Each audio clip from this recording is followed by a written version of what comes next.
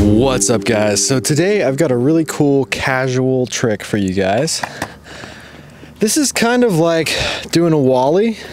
It's kind of like doing a nollie off the wall, but instead of actually ollieing into the trick, we're gonna set the board up against the wall and we're going to kind of run into the trick. This is one that looks kind of cool and casual. You just walk up to the board, you jump off of your back foot, and you got your front foot sliding up the board like you're doing a nollie. And then when you hit the nose, you're going to press on the nose with your front foot as you're putting your back foot on the board, and you're going to turn your shoulders, take your front shoulder, turn it away from the wall, and then you're going to allow your hips and your legs and your feet to follow, and then you're going to come off the wall and roll away.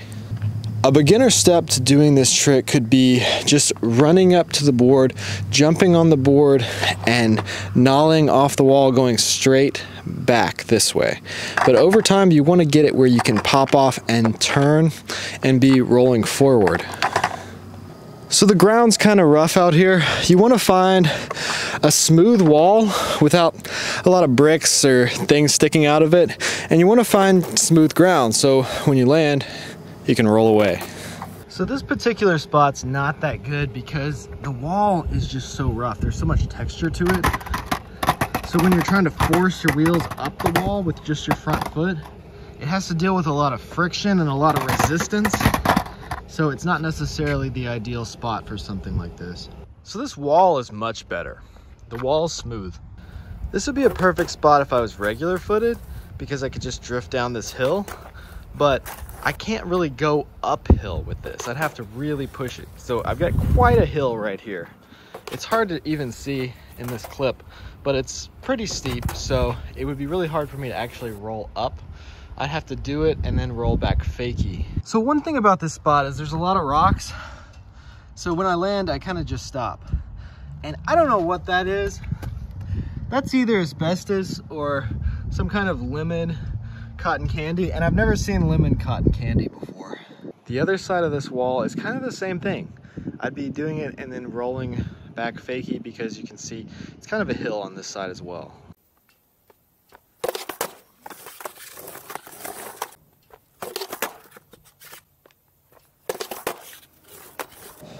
So some other casual tricks while you're just kind of standing around with the board. Oh wow, one, you could spin the board around with the palm of your hand. So with this trick, I'm just kind of setting the tail down.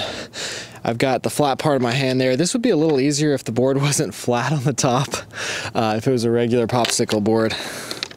But yeah, just kind of spin it around. Now, I stole that from that old trick tip video on VHS tape with Tony Hawk and Mike Vallely, and who else was on there? Eric Costin and Bucky Lassick. Bam was on there. But yeah, it's a kind of a basic casual thing to look like you know what you're doing. Another thing I just demonstrated without thinking about it is popping your board up, catching it. That's important to know how to do, just to kind of look like you know what you're doing around the park. Also, it's pretty functional. You know, you want to be able to do this. So yeah, all I'm doing here is putting weight on the back, popping right on the tip of the tail so it goes straight up, and then catching. So there's a little bit of hand-eye coordination involved, but it's not too bad. And another basic thing to look like you know what you're doing is being able to jump on the board and roll. So to do that, as I'm walking, I'm putting my front foot on, and then I just kind of jump on. So I'm basically laying the board down and just pushing like normal. So I just filmed a long section of this video, and this is what it looked like. Now let me know what's wrong with this video. So if you don't have a flippy screen on your camera, then you end up getting stuff like this that's completely unusable. Well, I could have used it, you know, I could have just had no head for the outro, but I decided to refilm it. So I'm gonna go back to the Canon full frame mirrorless system for some of my YouTube videos because I do need that flippy screen. This is the Fuji X-T2 with the Midicon 35 0.95 lens. But yeah, I'm gonna go back to full frame Canon for a little while for these videos because I don't want to end up with stuff like this. So if there's a certain trick that you guys want to learn, if you know of an Instagram skater that you really admire, send me their content on Instagram or on YouTube and let me know what the trick is that you want to learn. Because I'm trying to become a more well-rounded skater with more creative tricks.